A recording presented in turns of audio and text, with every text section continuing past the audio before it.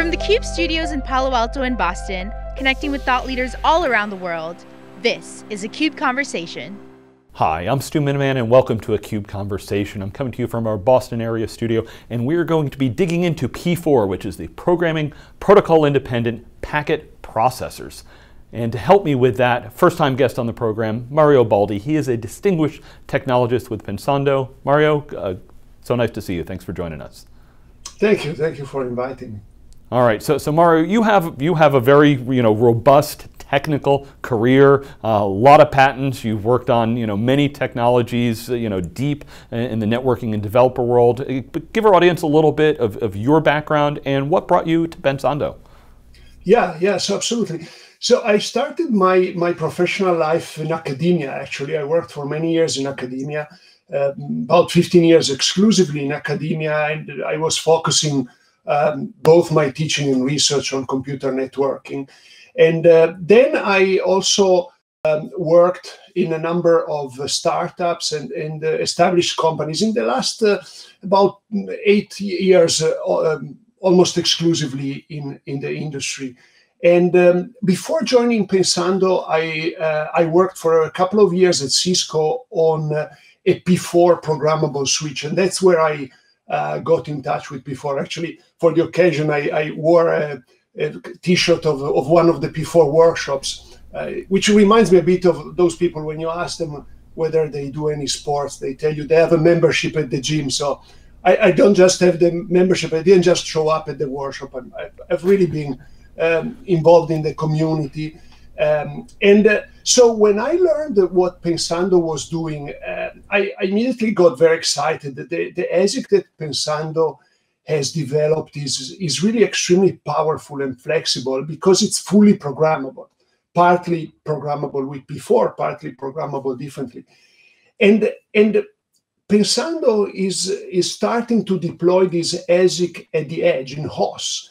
And I think such a powerful and flexible device at the edge of the network really opens incredible opportunities to, on the one hand, implement what we have been doing in a different way. On the other hand, implement completely different solutions. So, I've been working most of my career in innovation. And when I saw this, I immediately got very excited, and I realized that Pensando was really the right place for me to be. Excellent. It's interesting. Many people in the industry, they talk about innovation coming out of the universities. Stanford often gets mentioned, but the university that you attended and also were associate professor at in Italy, a lot of the networking team, your MPLS team at Pensando, many of them came from them. Silvano Guy, written many books there. Very storied career in that environment. P4, maybe step back for a second. You're deep in this this group. Help us understand what that is, how long it's been around, and who participates with P4. Yeah. So as you were saying before, and you were one of the few people from whom I've heard saying it, because everyone calls it P4 and nobody says what it really means. So programming protocol independent packet processor. So it's a programming language for packet processors, and it's protocol independent. So it doesn't start from assuming that we want to use certain protocols. So P4, first of all, allows you to specify what packets look like. So what the headers look like and how they can be parsed. And secondly, because P4 is specifically designed for packet processing, it's based on the idea that you want to look up values in tables. So it allows you to define tables and keys that are being used to look up those tables and find an entry in the table. And when you find an entry, that entry contains an action and parameters to be used for that action.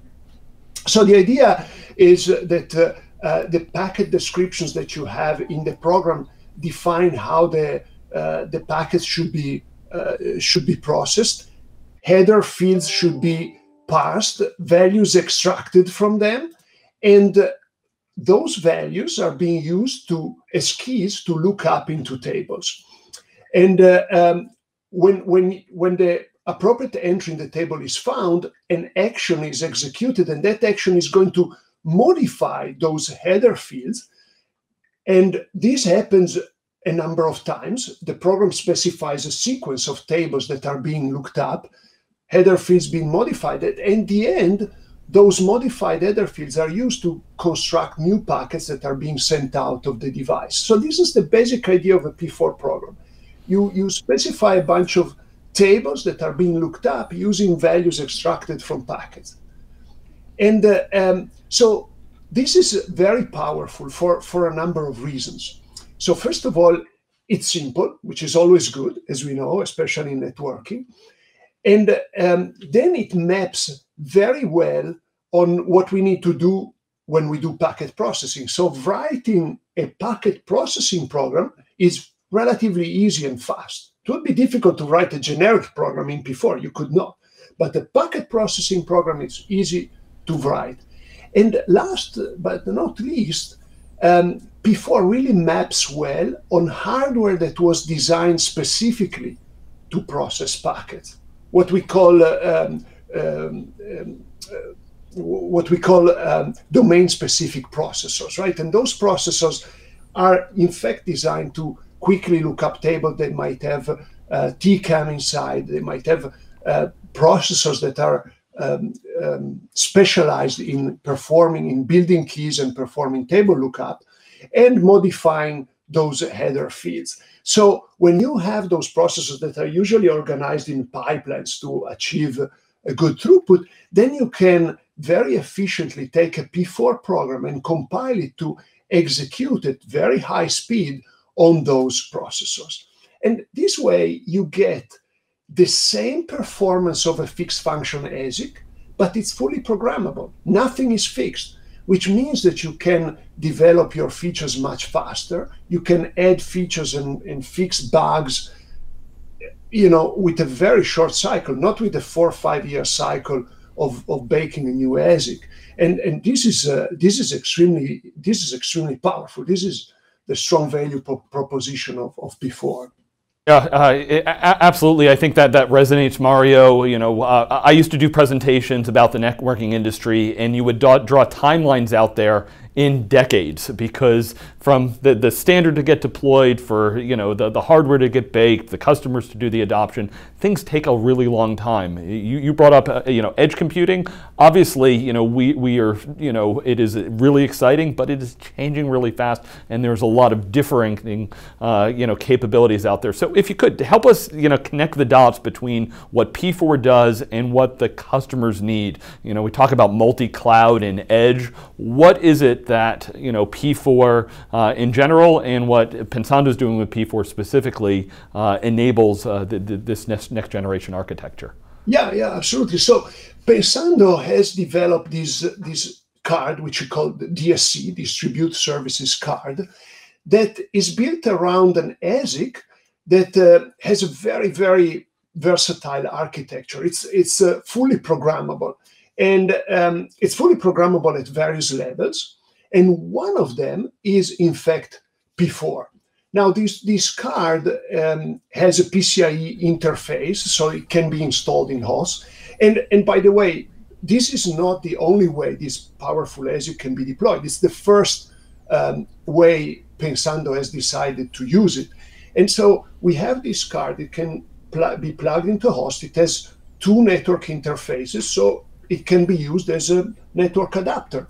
But in reality, because the card is fully programmable and it has several processors inside, it can be used to implement very sophisticated services, things that you wouldn't even dream of doing with the typical network adapter, with a typical NIC. So in particular, this card, this ASIC contains a sizable amount of memory.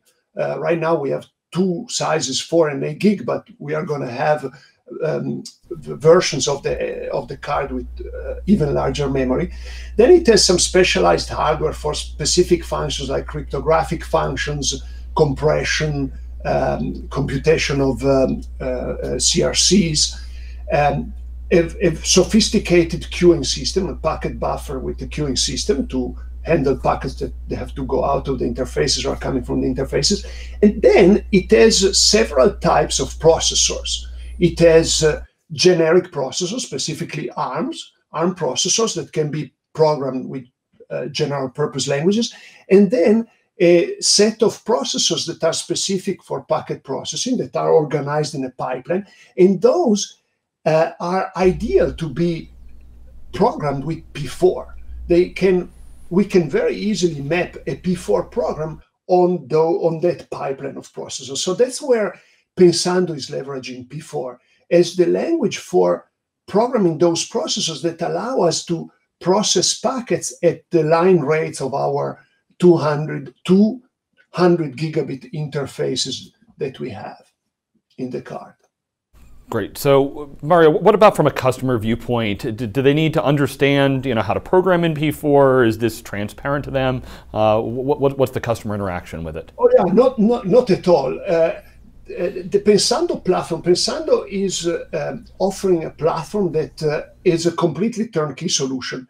Basically, the platform, first of all, the platform has a controller with which the user interacts. The user can configure policies on this controller. So using an intent-based paradigm, the user defines policies.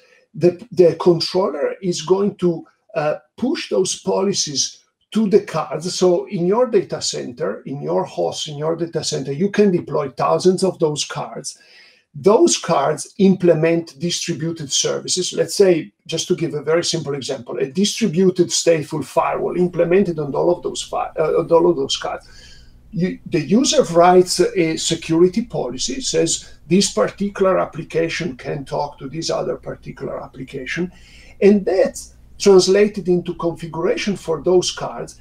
It's transparently deployed on the cards that start enforcing the policy. So the user can use this system at this very high level.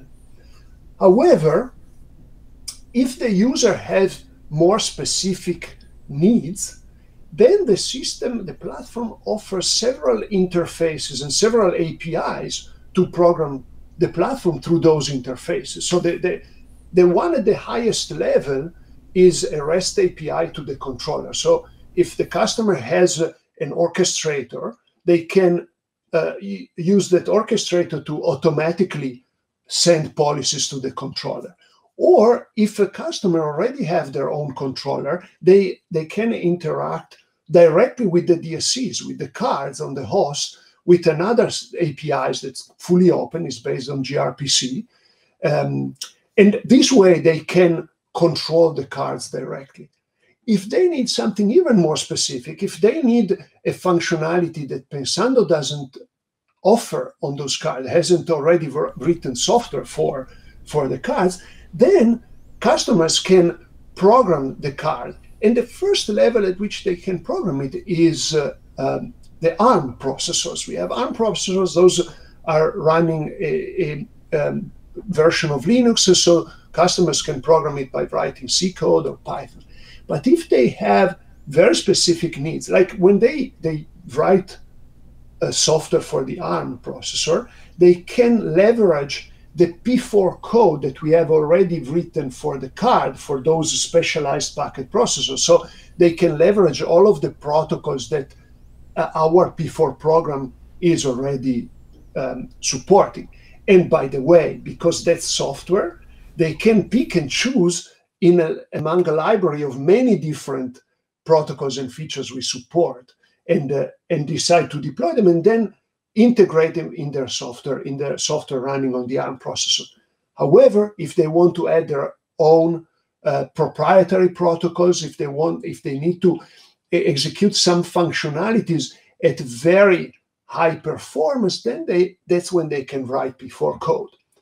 And even in that case, we are going to make it very simple for them, because they don't have to write everything from scratch. They don't have to worry about how to process IP packets, how to terminate TCP. We have the P4 code for that. They can focus just on their own feature. And we are going to give them a development environment that allows them to focus on their own little feature and integrate it with the rest of our P4 program, which, by the way, is something that P4 is not designed for. P4 is not designed for having different programmers write different pieces of the program and put them together. But we have the means to enable these. Okay, interesting. So, maybe bring us inside a little bit, the P4 community. You're very active in it. When I look online, there's a large language consortium. Many of, all the hardware and software companies that I would expect in the networking space are on that list. So what's Pensando's participation in the community? And you were just teasing through, what does P4 do, and then what does Pensando maybe enable, above and beyond what P4 just does on its own? Yeah. So yes, Pensando is very much involved in the community. There has been recently an event, online event that substituted the yearly P4 workshop. It was called the P4 Expert Roundtable Series, and Pensando had very strong participation. Our CTO, VP Jane, had a keynote speech talking about how P4 can be extended beyond packet processing. P4, we said, has been designed for packet processing, but today there are many applications that require message processing, which is more sophisticated. And he gave a speech on how we can go towards that direction. Then we had a talk that was resulting from a submission that was reviewed and accepted on, in fact, the architecture of our ASIC and how it can be used to implement many interesting use cases. And finally, we participated into a panel in which we discussed how to use P4 in NICs, in smart NICs at the edge of the network. And there we argued with some use cases and example and code how P4 needs to be extended a little bit, because NICs have different needs and open up different opportunities rather than switches. Now, P4 was never really meant only for switches, but if we looked at what happened, the community has worked mostly on switches. For example, it has defined what is called the PSA, portable switch architecture. And we see that the NICs have, edge devices have a little bit different requirements. So one of the things we are doing within the community is working within one of the working groups. It's called the architecture work group. And we are working in there to create the definition of a PNA, portable NIC architecture. Now, we didn't start this activity. This activity has started already in 2018, but it had slowed down significantly, mostly because there wasn't so much of a push. So now Pensando coming on the market with this new architecture really gave new life to this activity. And we are contributing actively. We have proposed a candidate for a new architecture, which has been discussed within the community. And just to give you an example, why do we need a new architecture? Because if you think of a switch, there are several reasons, but one that's very intuitive. If you think of a switch, you have packets coming in, they've been processed, and packets go out. As we said before, that's the PNA, the PSA architecture is meant for this kind of operation. If you think of a NIC, it's a little bit different, because yes, you have packets coming in, and yes, if you have multiple interfaces like our card, you might take those packets and send them out.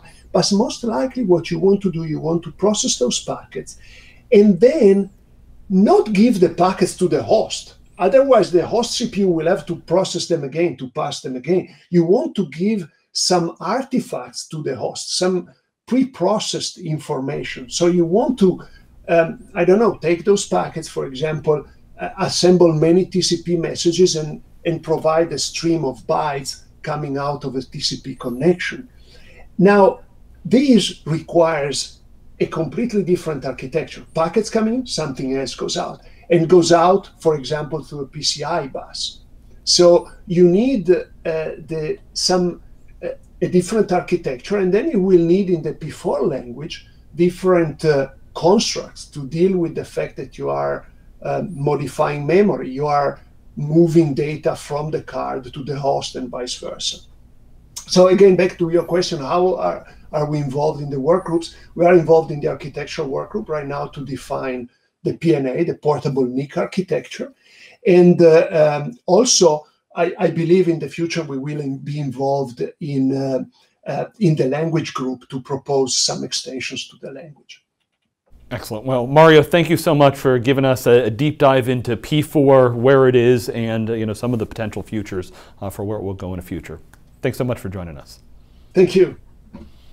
All right, I'm Stu Miniman. Thank you so much for watching theCUBE.